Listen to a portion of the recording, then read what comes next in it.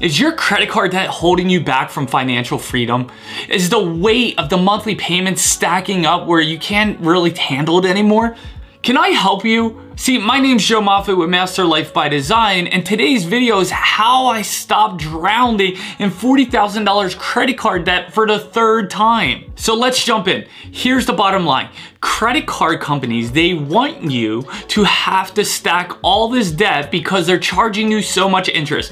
Now, you gotta go look at your bill and look at how much are they charging, because it's coming anywhere from around 9.99%, which is really good, to 24.99%, which is really bad, right? See, most credit card promotions actually get you in the door, but what you don't see is that if you don't pay off the full balance by the end of the promotional period, and they only have you pay the minimum balance, and what that does is it bumps you back into that 24.99% interest all the way to the beginning. And so you see this large sum come back on. It's brilliant marketing, horrible for the individual, okay? So this is what happened to me. And so I wanna be able to give you my strategy on how I got out of the $40,000 credit card debt for the third time, but it took some time. So here it is. This is what you do. You may have 1, 2, 3, 4, maybe even 5 credit cards. What you wanna do, and again, this isn't financial advice, this is just something I did that I'm recommending for you. You don't have to take it, but I'm not liable for it. But what I did was, I went and found a credit card that I could transfer my balances to from all these other credit cards to this one. And what I actually looked for is a promotion where it had anywhere from 0 to 24 months, no interest. Okay, no interest for that time frame.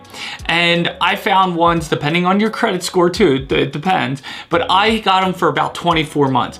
What that did was it allowed me to transfer all of that money, all that debt that I had on multiple credit cards onto one to have one payment.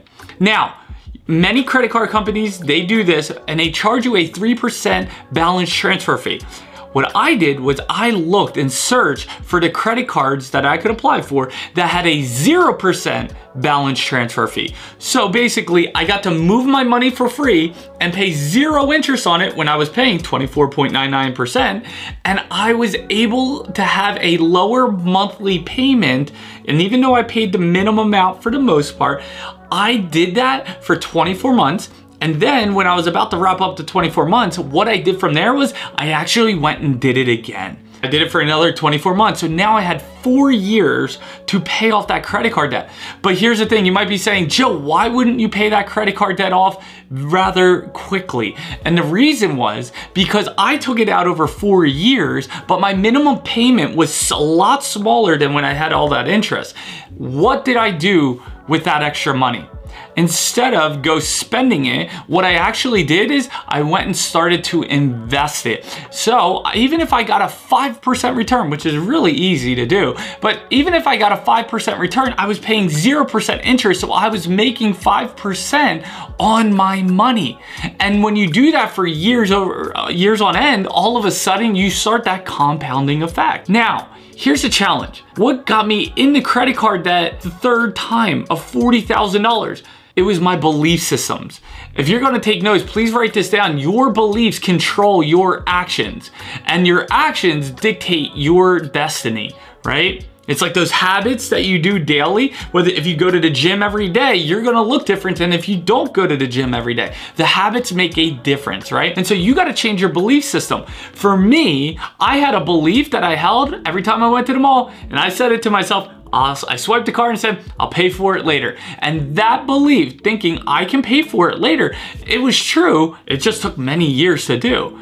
That's what got me into debt. Instead, I shifted my belief system to, am I investing or am I spending? And right now, when I go to swipe that credit card at the mall, I realize I was spending. It was a want, not a need. And so what I started to do differently was, and I will give you a quick example. Say my monthly payment before was $1,000 a month.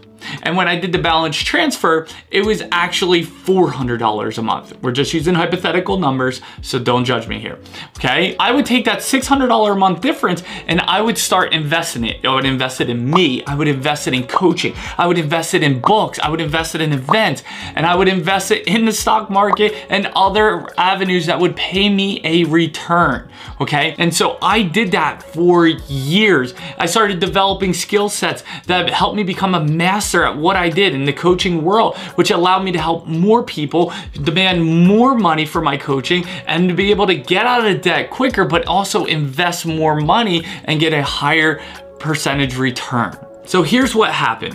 When I was younger, what I did is I would go to the mall and I'd buy $200 pair of jeans, $100 pair of shirts, and I'd buy multiple of them, and I had my belief system. I'd swipe the card and say I'd pay for it later.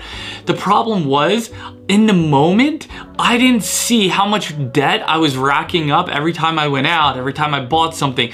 And when the credit card bill came in at the end of the month, it was shocking. It was like, I remember one time I opened it up and my heart sank to see how much money I was in debt. And then to see the payment that I was paying, it seemed like it was impossible to get out of, right?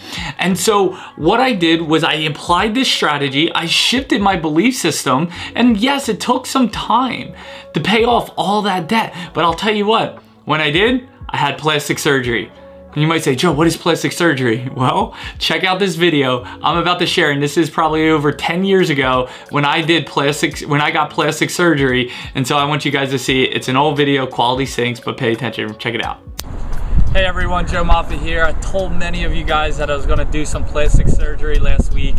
I got a little bit caught under the weather, and well, many of you kept texting me and asking me, hey, what are you getting done?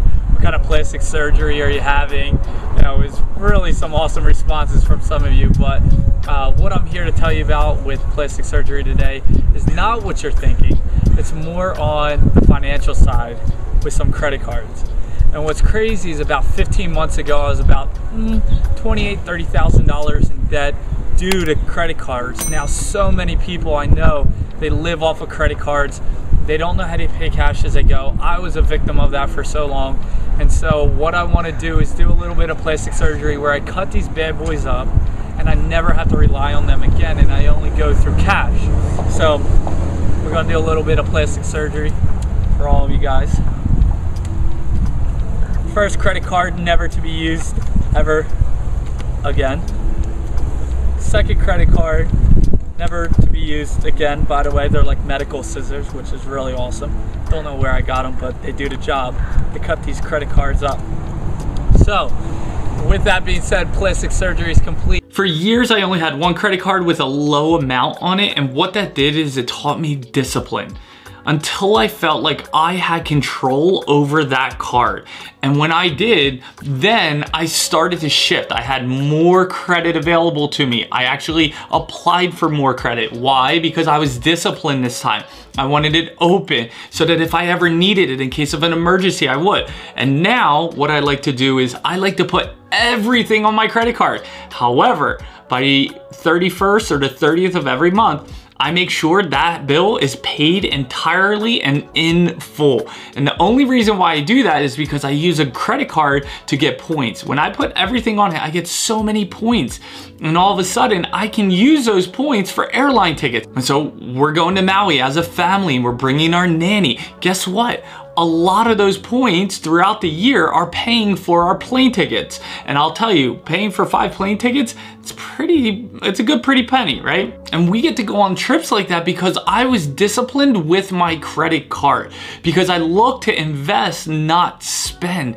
And I'll tell you, that strategy I shared with you helped me get out of $40,000 credit card debt, but it also taught me a lesson on investing at the same time. And so I was able to get out over an extended period of time. I just kept pushing it out and my money started to grow. And at one point, the payment or the total amount of debt started going down where my investments started going up, and I could totally squash it. And I did that after about 4 years.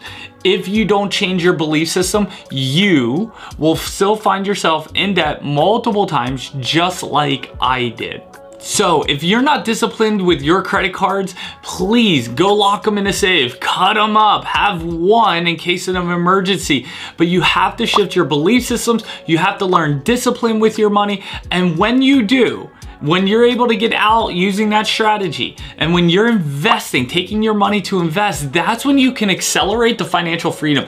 It would shock you how many people I see that live off of credit cards and they just keep going in debt and they keep going in debt. And then guess what? They have to declare bankruptcy. That hurts their credit score for 7 years. And all of a sudden it has an impact on their lifestyle. So don't be that person, okay?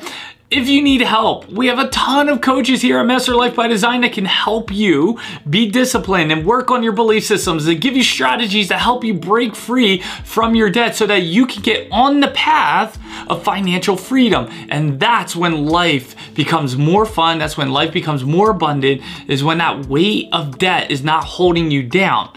Now, I must say this, there is good debt and there is bad debt, and credit card debt is bad debt unless you're getting a higher return on your investment than you are on the payment or the interest you're paying on a monthly basis on that. Since most credit cards are usually around 24.99%, you wanna make sure you're probably making around 30% on your investments if you're gonna put your money there.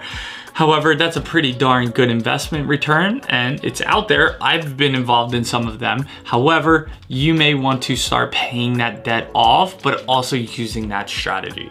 So if you found value in this video, go ahead and like it, give it that thumbs up, comment below, and most importantly, subscribe and turn on that notification bell so that you can get more videos on how to create financial freedom through passive investments and mindset here on our channel at Master Life by Design. My name's Joe Moffitt. Thanks for watching. Have a great day. See ya.